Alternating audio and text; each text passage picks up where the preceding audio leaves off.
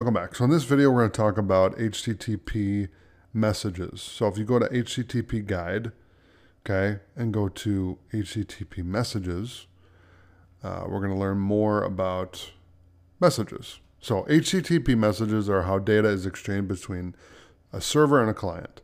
There are two types of messages: requests sent by the client to trigger an action on the server, and responses, the answer from the server.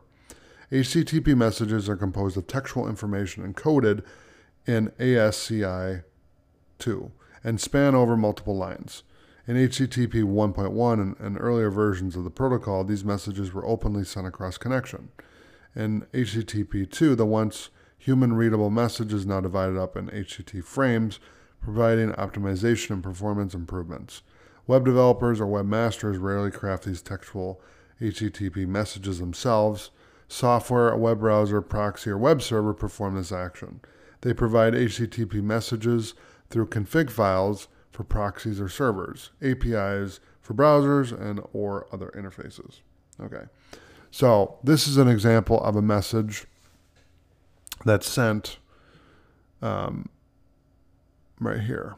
Okay, so that is message, HTTP message. So thanks for watching. I'll see you in the next video.